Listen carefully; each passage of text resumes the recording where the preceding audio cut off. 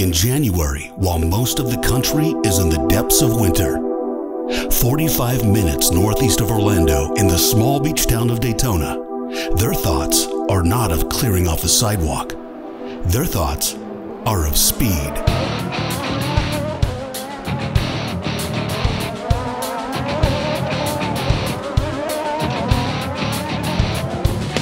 Every January, the eyes of the motorsports world turns to Florida for the beginning of Speedweeks and the first major automobile race of the year in the United States, the Rolex 24 at Daytona.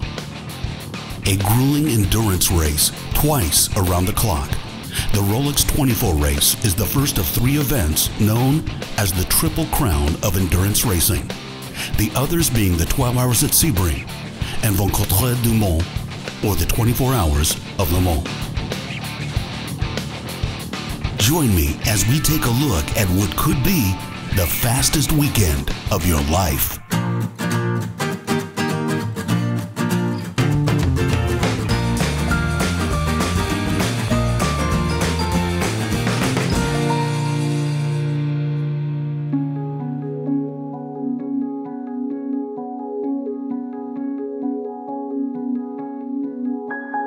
It's race day in Florida.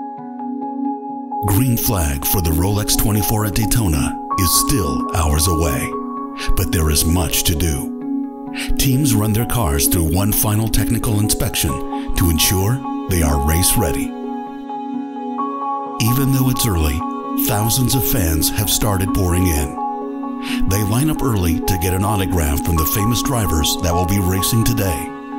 Soon that population of fans will grow to be the size of a medium city in Florida.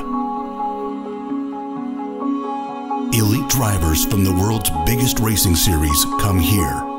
Formula One, IndyCar, and sports car drivers, all hoping to be one of a small group called Rolex 24 champions. The only thing standing in the way is an arena with nearly 50 teams on the field at the same time, and 24 hours to get the job done.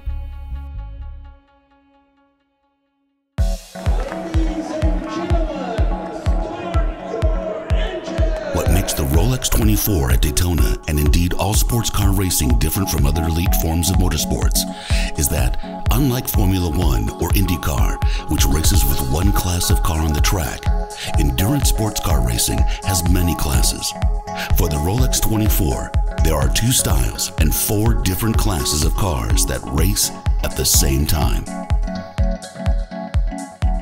The first is GT Daytona, or GTD. This class consists of cars from leading manufacturers such as Acura, Audi, BMW, Ferrari, Lamborghini, Lexus, McLaren, Mercedes-AMG, and Porsche. This Pro-Am class of cars are enhanced but not defined by the technology they utilize. The second is GT Le Mans, or GTLM. These cars apply the same technical regulations as the 24 Hours of Le Mans and are the most elite and fastest of the GT class cars on the track. They are engineered to extract the maximum performance possible, the true proving ground for leading manufacturers such as BMW, Corvette, Ferrari, Ford, and Porsche. Next up is Le Mans Prototype 2, or LMP2. Developed by 4 approved constructors, LMP2 cars are eligible to compete in other global series such as the FIA World Endurance Championship, which includes the prestigious 24 Hours of Le Mans.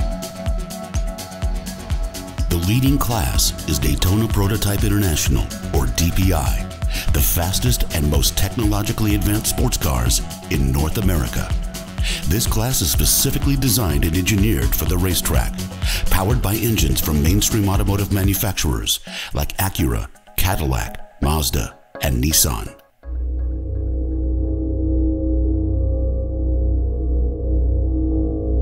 Day turns into night, and the long, hard hours of driving in the Rolex 24 at Daytona have begun. Each team consists of at least 2 drivers who pilot the car in defined stints of racing. A blur of breakneck speed, interrupted mercifully by periodic pit stops, the only time a driver will have to come up for air. For the fans who camp out at the track, the night is like a carnival. The race becomes a myriad of sound and lights coming from the cars, the midway, and a spectacular firework display that lights up the Daytona sky. The nighttime hours comprise the longest portion of the Rolex 24. As dawn approaches, drivers know that time is short for them to make their move to win the race and be crowned a champion.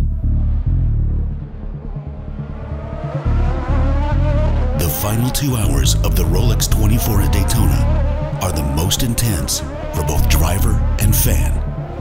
It is during this critical period that teams burdened with fatigue and sleeplessness must be fully alert. Any small mistake can cost the team not only the championship, but can put both car and driver in peril. Oh, fire! Fire on that car! It is back on the track, but there's fire from the engine bay. Flames licking from underneath the rear. The Rolex 24 race is not measured in laps, but in time. Every minute, both driver and machine are running at the red line. Often, one or the other will give out. But for those who persevere, neither lack of sleep nor the weight of exhaustion can overcome the thrill of passing the checkered flag first. And to be called forevermore a Rolex 24 champion.